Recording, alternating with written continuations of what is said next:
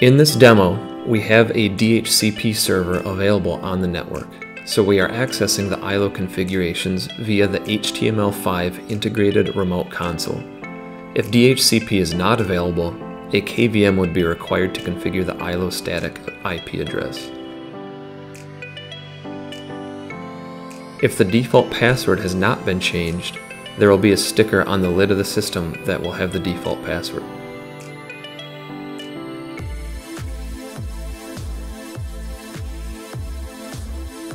If you are using a KVM to access the iLO settings, power up or power cycle the system to access system utilities. If you have DHCP, you can use one of the integrated remote consoles to power cycle the system.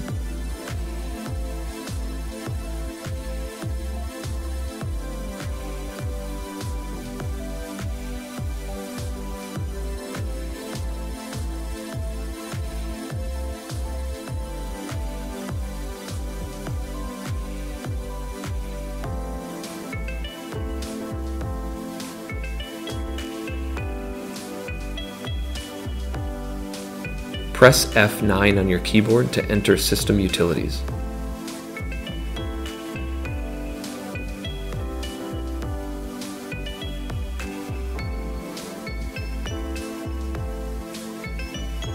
Use the keyboard or mouse to navigate to System Configuration.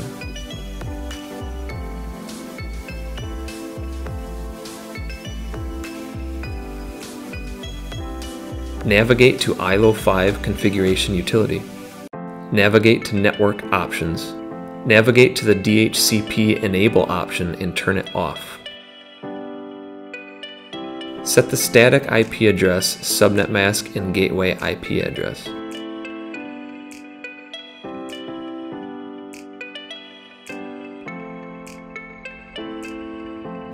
Press F12 to save and exit, and then choose Yes, Save Changes. The system will restart the iLO and reboot the system.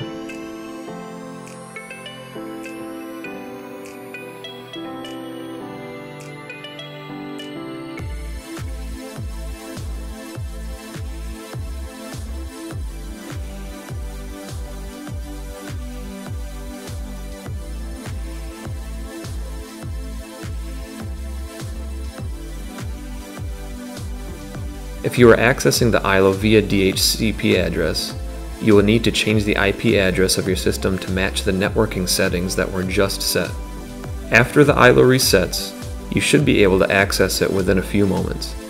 If you are accessing the iLO via the network, open one of the remote consoles to finish the configuration.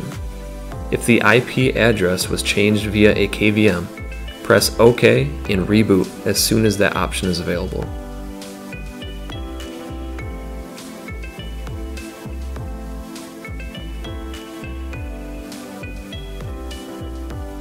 The system will now reboot and the IP address change is complete. Alternately, if no changes need to be made in the system utilities, the iLO IP address can be changed by navigating the iLO network port screen.